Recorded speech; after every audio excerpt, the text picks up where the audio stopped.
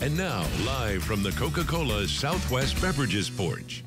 Hey, welcome to the porch, everyone. It is 6:14. The Moore Police Department hosting a big free event coming up. We love free. It is the Burgers and Badges event next Thursday, March 14th. Joining us this morning, Chief of Police Todd Gibson and Sergeant Rebecca Miller. Thanks for joining us. Thank you for having us. We appreciate it. I said free because that really catches everyone's attention. Yeah. Talk to us about this event. What is Burgers and Badges? Well, Burgers and Badges is just a good community event where we can reach out and we can connect and engage with our community. It's heavily focused on kids and families, and so it's a strong family environment. We want everybody to come out and enjoy themselves, but it also gives us an opportunity to find out what they need from us and build that relationship with our community. Yeah, why is that so important, that relationship with the community, especially in a time not of emergency, just time to talk and get to know each other?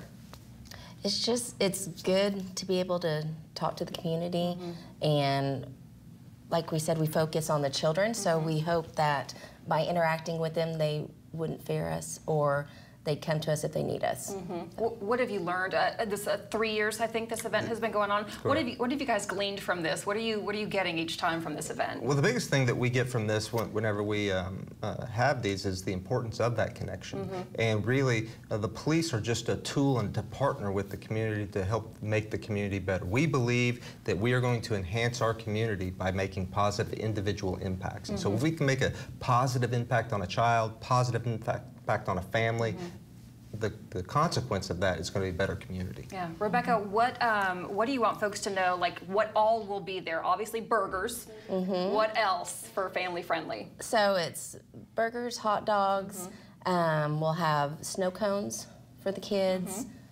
There's going to be bounce houses, face painting. There's a multiple different activities that we're going to have. Also, we're giving away 30 free bicycles. Oh, wow. Okay, how does that work? It'll be, we don't know yet, but there's going to be 30 kids with new bicycles. So. I love that. That is awesome. How many folks typically come out?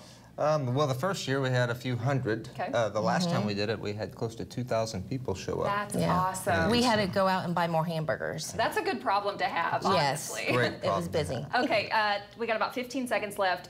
Where, what time, what do folks need to know? So it's next Thursday at 12th and Janeway from 6 to 8. We'll cook food, burgers, and hot dogs as long as we have them, and want everybody to come out and enjoy it. Awesome. Thank you so much for coming out. Moore Police Department. Go support them next Thursday. We just need some good weather so that event goes great, Robin. Oh my gosh, yes. We love that idea, burgers and having a good time with the police officers. Thanks for sharing that, Lacey, so much. If you have an organization or a community event you want to see highlighted on the Coca-Cola Porch, submit your story to news9.com/porch.